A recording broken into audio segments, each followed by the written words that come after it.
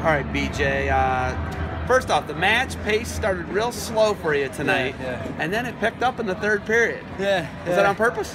No, I mean, felt a little sluggish in the beginning. 7-hour trip today, we drove, and then had to lose extra 2.5 pounds. So I mean, it was a little bit, a little struggle to, get my legs underneath me in the beginning. The second and third period, coach said, all right, let's go, open up now. And I just kept going and didn't think about me getting tired or anything like that. I just kept going. I look, we've talked last year. I interviewed you. You had a big win at the NCAA tournament, and then in the interview you said, I'm not a one-hit wonder. Yeah. You're an All-American as a freshman. You're fifth as a freshman.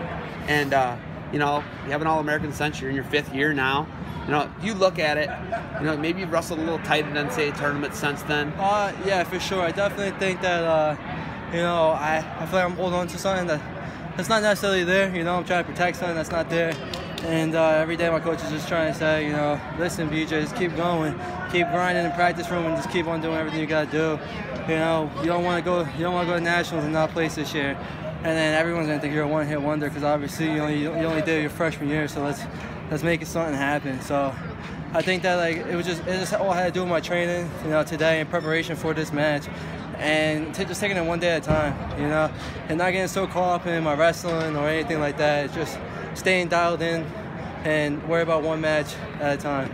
If you look at 157, everybody's got, obviously, nobody can win but Nolf, right? Yeah. And you've wrestled Kemmer this year at Carver Hawkeye, and, you felt those guys. You wrestled, actually, who did you wrestle, Nolf or Zane to a close match? I wrestled Zane to a real close match, right? And, yeah, very close. And I think that it was just me, just really just maintaining my position in that match. And I feel like when I wrestle out Pentelia, he just lost to Nolf 6-5 or something like that. Close match, yeah. He got written out. Yeah, and I beat Pentelia by 7 points, So I just look at that, and my coaches look at that, and they just say, listen, BJ, you're right there. You know where you need to be. You know how good you are, and no one should be beating you on the mat. And every day it's just preparation for that national tournament. You've had some mixed results. You say you've beaten by Pentelia by 7 points, and you take a tough loss to Kemmerer and Carver Hawkeye. Yeah. What do you think you took from that loss? Definitely a lot. I mean, I had a couple losses this year that I'm not really proud of, that I should be undefeated in my opinion. And I think just me losing to Kemmerer the way I did has just made me realize that I still have a lot of training to do and a lot of mental work to fix. And I think that it's just really just, like I said before, it's just preparation and just getting ready to, get on top of that podium because, I mean, it's my last year to do it, and I wanted more than mostly anyone, at the tournament. So that all comes with extra training, extra work, and qualifying for the tournament. So I think that's a big wake-up call for me, and just like I said before, just keep preparing for it. Coach Taylor's gone. Now it's Coach Hangy. You've been with Hangy the whole time. Taylor's not going to be here for the last year. You're in a really unique position where, historically in Rider wrestling, you're in a crazy transition time, right? Yeah. What was it like having Coach Taylor and now not having Coach Taylor, and what's Coach Hangy like as a head coach? Well, first and foremost, Coach Hangy is an excellent, great head coach. He's always pushing us in the room. He's always telling us, encouraging us to be better. He tells us what's wrong, what we need to fix, and he's always there for the whole team as a whole. We're all like his sons. So I think that he's an excellent coach as a whole, as a head coach, and I'm proud that I got a chance to have him as a head coach. And Coach Taylor, also another great guy. Third winning coach in the NCAA. So he had a lot to offer to the table.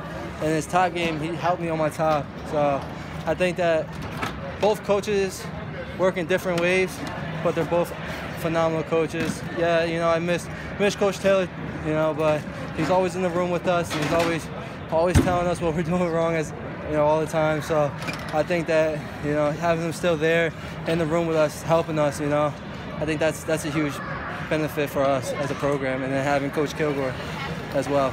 You guys won the EWL 2 years ago, right? Yeah. Edinburgh Sunday, right? Edinburgh Sunday. I mean, that's kind of the measuring stick, right? We know Lock Haven's tough again this year, right?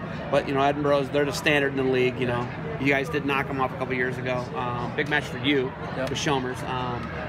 What are your thoughts? I mean, it's coming down the wire here, man. This is all done in 2 months for you. Yeah, exactly. Do you realize that? Is that sinking in yet? Yes. And that's the thing, I think in the beginning of the season it hasn't sunken in.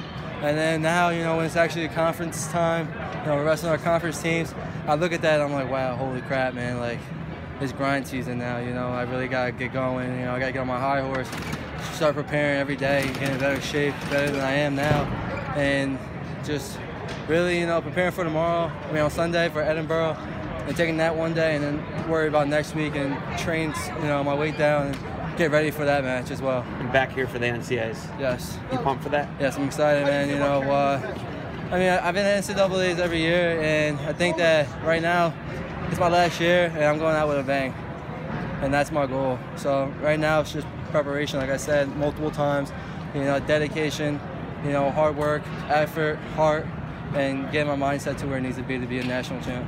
All right, thanks for the time. Good luck. You know we'll be back here in Cleveland. You know we'll be at the EWL. Yep. And get it done, man, all right? Thank you.